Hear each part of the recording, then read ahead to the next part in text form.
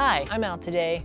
I have my coffee for happiness and I have my phone so I know what the heck I'm talking about. Today I wanted to talk with you a little bit about a new filter that I got. I finally went and purchased a Moment Cinebloom diffusion filter. I got the 20% one. There's like a 5, a 10, and a 20. And I got the 72mm size for the filter thread. It really is about time that I bought one of these filters. I've had my eye on them for a while. They really make sense for me. I am somebody who loves taking the digital edge off of my photos.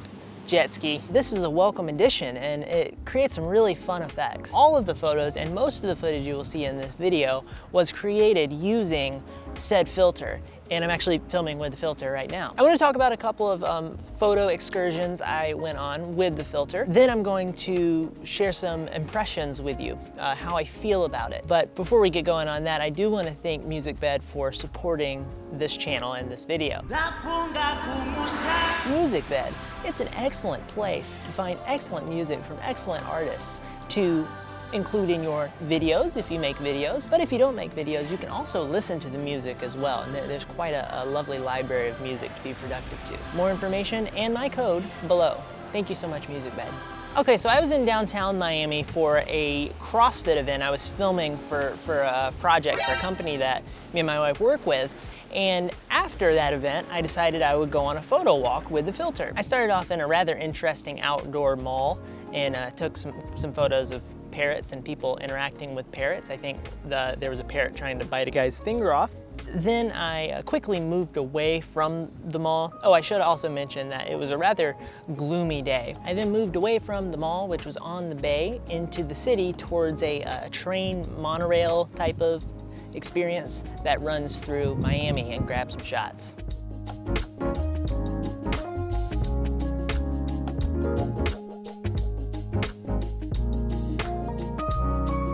I then made my way over, oh, that's an interesting boat. I then made my way over to, towards the bay and passed by a hotel which all the CrossFit people were staying at.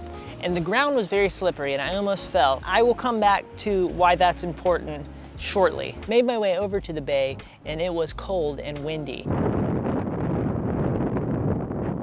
It's dead and windy. Then I made my way over to the busiest Whole Foods ever for some nutrients. Because you know what happens when you don't have nutrients?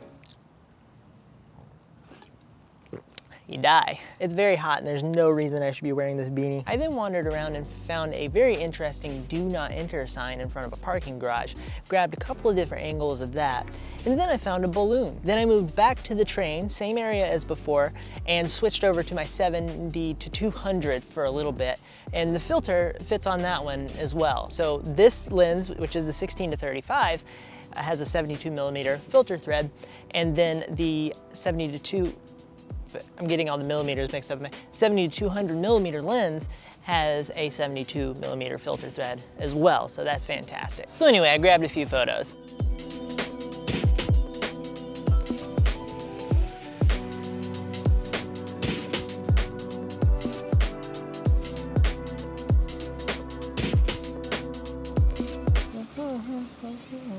How you doing?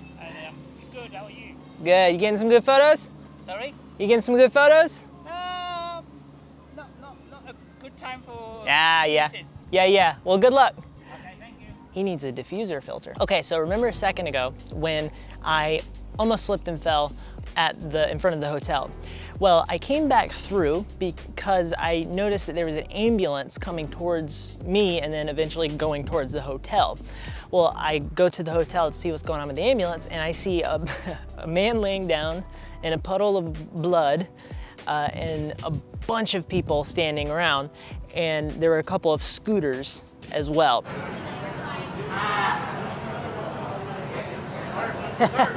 So from what I gathered, he was doing something on one of these scooters and he slipped and fell. I'm wondering if he fell and hit a little manhole cover that was sitting right there and scraped his leg up really hard. There was another guy that told me that he thought there was a compound fracture. The reason why I think it probably wasn't a compound fracture is because there was no splint on the leg when they put him in the ambulance. They didn't really try to stabilize the leg at all. It was just kind of there.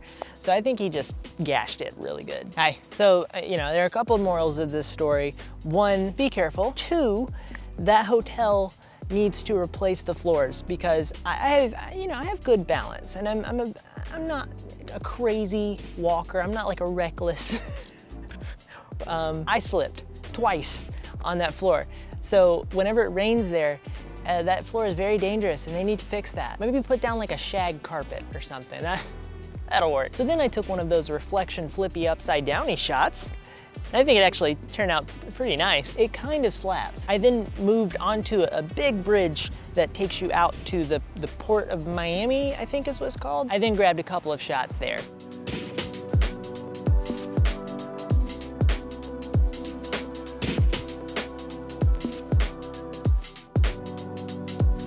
Then I moved back into the city, grabbed a few more shots, and that concluded my Miami photo walk.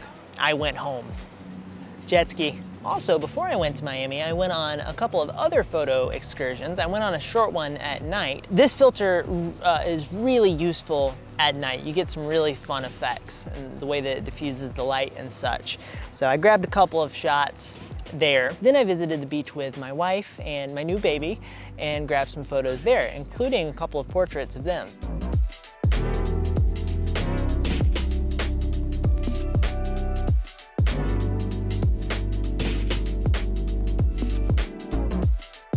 While I was there, I also splashed the filter with seawater, the brand new filter, seawater. Hi. Photo's pretty fun. And then I met a new friend. What the heck?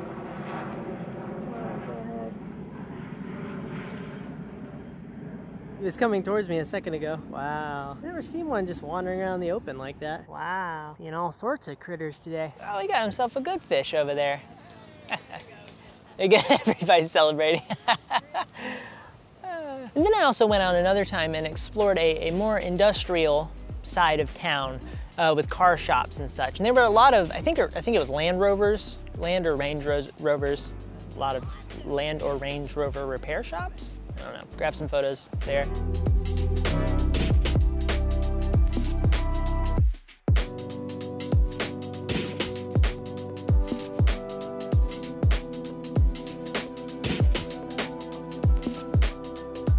And then finally, there's a Whole Foods that I like to go to, and it has a parking garage. And in that parking garage, on the wall, it says welcome.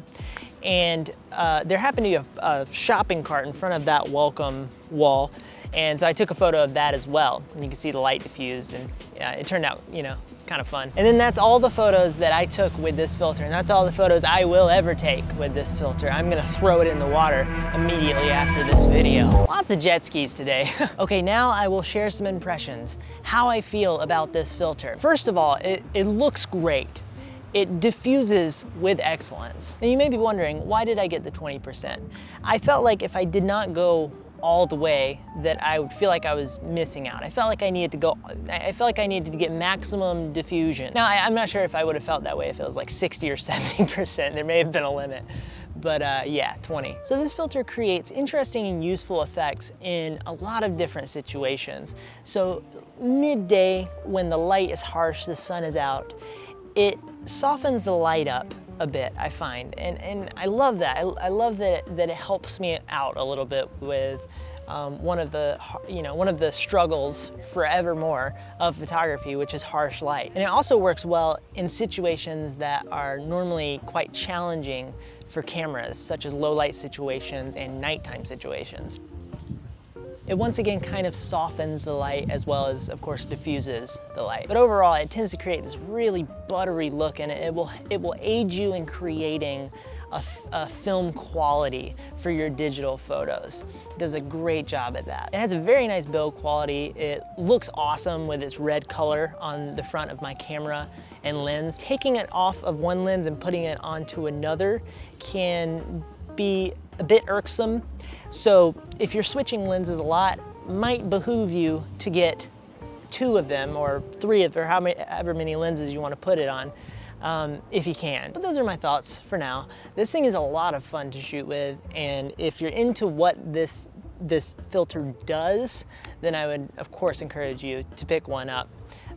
It might spice up your creativity. But I'm curious, what do you guys think of these filters? Are they practical for your photos? Why or why not? Now, very quickly before I go, I want to show you something interesting that happened while I was setting up for this video earlier. 2 boats collided. Unfortunately, my camera was not pointing at the boats when they hit, but I quickly flung it over. Testing 1, 2, loud boats, test, test. I think I'm in the shot there. Might be a little low though. Might be a little low. Oh! Oh, they just nailed that boat. Wow. Oh my gosh. I saw them over there and I was like, they might cause some problems. Did you get any pictures, any shots of it? No, it was pointing that way. Okay. Yeah. You were like just happening to point exactly. No, yeah, I wish I was, I really do, but I was pointing that way setting up a shot, and then I heard them hit and I flung it over there. You got the whole canal. You don't have, I mean, yeah. How do you hit the boat? That was loud. Oh, glad nobody hurt their neck. All right, he's doing the right thing. He's giving him the number. He's kind of like working with him. I think they're gonna talk later. Yeah, he said he's sorry. How do you have all of this water and hit that boat? That is unbelievable. Moral of the story, don't hit another person in a boat when you're also in a boat. If you enjoyed this video, if you want to hit the like button and or the subscribe button, that would mean a lot. I would greatly appreciate that. But I hope this video was helpful to you. I appreciate you guys. God bless, have a good day. Goodbye. We're done here.